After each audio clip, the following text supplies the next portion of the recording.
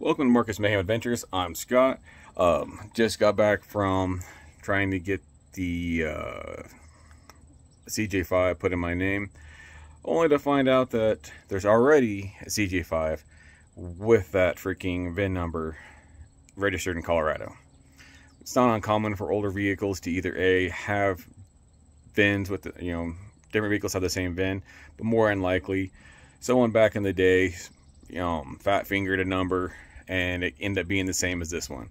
So now my only option is to find the most recent title, which I don't have from Colorado because I don't have a title for Colorado, or go through the assigned VIN process, which takes months here.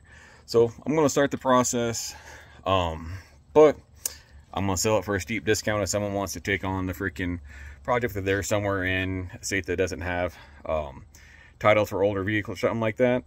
I will give you a discount, probably $2 grand off. I'm going to be asking $65 for it with the title. I'm going to be posting it probably 45 to 5 here pretty soon.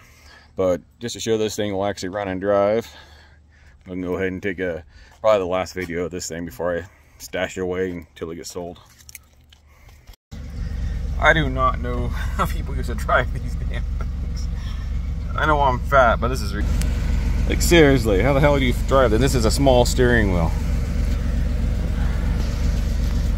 Alright, gotta 1 foot this thing because I can't get that brace in here. Reverse.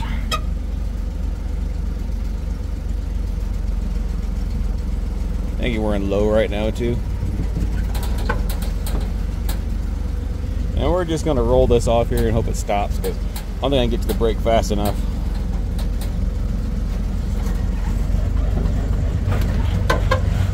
Ooh, there we go.